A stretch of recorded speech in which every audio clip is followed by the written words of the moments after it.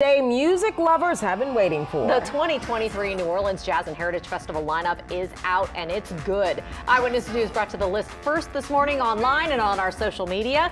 And we can now confirm all the rumors are true about Lizzo. She has been named a headliner. You gotta do it like the song, all the rumors are true, yeah. And there will be all-star tributes to the late Walter Wolf in Washington, as well as Louis Armstrong, Kid Jordan, many, many more. Today, Lily Cummings has been gathering reactions to the headliners and local names. Joining us now live from the fairgrounds.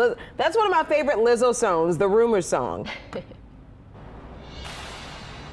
Hey, Sharice, it's one of my favorites too. She is one of my favorites, and in just over 100 days, folks will be packed inside the fairgrounds here to hear her and other good music and eat a lot of good food. You know those mango freezes? And today we stopped by City Park to talk to folks about what they are most excited for. Here we go.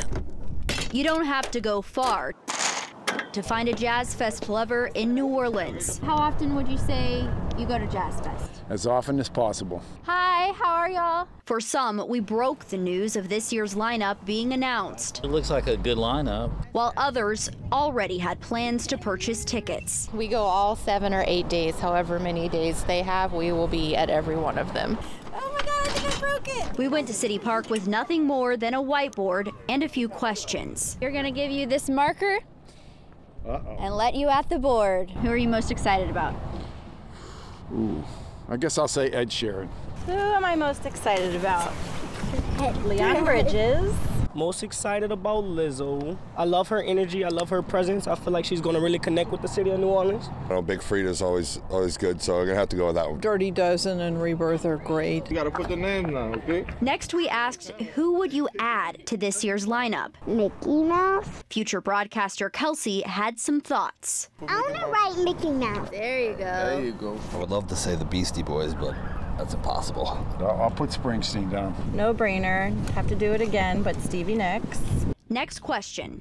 Who would you eliminate? This has been kind of a hot button question all day. This is going to be very controversial, but I'm not the biggest fan of Ed Sheeran.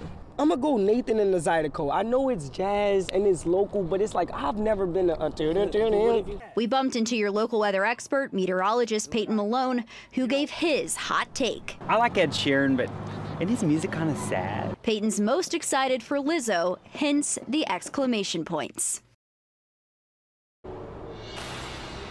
Well, I am excited for Lizzo as well, and Jazmine Sullivan, her, Dead & Company, so many good names that are on that lineup. If you haven't taken a look, it's on our website, WWLTV.com. Reporting live from the fairgrounds, Lily Cummings, Eyewitness News. Lily, Angelique Kidjo, Santana's performing, Wu-Tang Clan, that's what I'm excited for. Thank you so much, Lily. I know.